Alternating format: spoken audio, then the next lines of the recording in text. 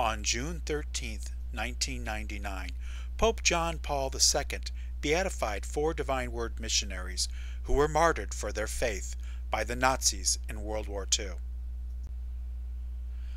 Father Stanislaus Kobusta was running a printing press when the Nazis invaded Poland. On February 5, 1940, he was arrested and taken to the concentration camp in Gdansk. Within a few months, he became very sick and weak. He was murdered by his captors on April 26th.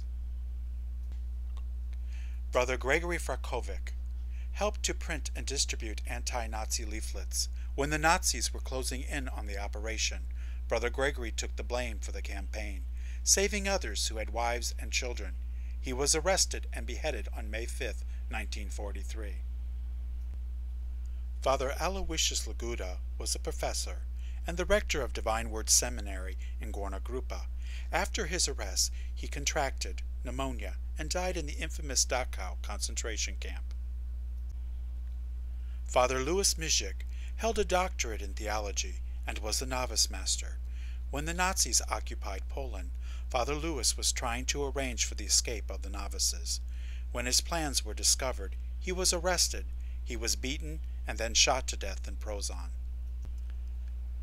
Almighty and eternal God, who gave the blessed martyrs, the priest Louis Mijik and his companions, the grace to suffer for Christ, help us in our weakness, as they did not hesitate to die for you.